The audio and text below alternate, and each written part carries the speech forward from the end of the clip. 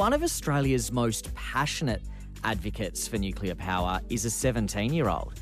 His name's William Shackel. He's in Year 12 and he's the founder of Australia's youth-led campaign for nuclear energy, Nuclear for Australia.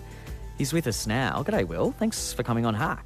Thanks for having me on. Will, do you think young people in Australia have a very different view to nuclear energy than older generations? I think it's a bit more nuanced to that because generally we're not taught about nuclear power in school. I had to stumble across it myself, and I think that's an experience probably shared by many in my generation.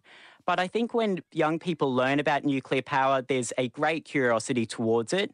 They see it as a source of power which has incredibly low carbon emissions and also just has such high reliability. And I think that really fascinates young people, especially those who are interested in sciences. So I think compared to past generations which might have viewed nuclear through, the scare campaigns and fear-mongering associated with Chernobyl and even Fukushima to a certain extent, young people are able to have a fresh perspective on nuclear power, and it's why so many young people, like myself, are calling for the bans on nuclear power to be lifted in Australia. So, Will, what about, safety aside, the concerns around the cost of setting up nuclear power, but also the time it's going to take? Because there's a lot of dispute, as we've just been hearing on Hack, there's a lot of dispute about these elements of it. And a lot of experts are saying it's not possible to get it up and running within a decade. Shouldn't we be focusing everything on renewables? Look, I'm not someone who opposes renewables. I think that renewables should lead the energy transition, but that's no reason for why we shouldn't be able to consider nuclear. First of all, in terms of the cost of nuclear power reactors.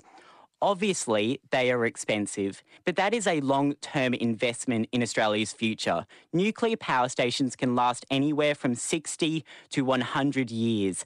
That is an investment that we would be making in Australia to help address our carbon emissions and increase our energy reliability and lower our power bills in the future for young people if we made that decision today. Will, what about the Coalition's plan then? You must be stoked to see that this is a massive priority. The opposition leader, Peter Dutton's putting it out there. Was it a surprise for you? I think it is a surprise because the Coalition were in power for 10 years and they did nothing to advance the issue of nuclear power in a genuine way. We need to see people from the Labor government and also from the Greens Party also standing up and supporting nuclear power in agreement with their constituents because, as we know, a majority of voters from all political parties actually do support nuclear power, according to the most recent polls. So if those politicians are serious about the science and serious about listening to their constituents, then they would embrace nuclear power. And Will, those people out there who are going, well, he's still in high school. What does he know about this? Why is he out there advocating so hard? How do you cop that criticism? Because, journalists have been writing about your take on this and how strong you're pushing for nuclear power. Some saying, oh, we love the passion, but he doesn't know what he's talking about. How do you deal with that? Well, I think whenever this is one of the most complicated debates you could possibly enter, and I'm very, very mindful of that. And I do not believe people should take my word as gospel. But what I have done is I've reached out to experts. I'm collaborating with experts. Currently, the chair of my organisation, Nuclear for Australia, is Dr. Adi Paterson.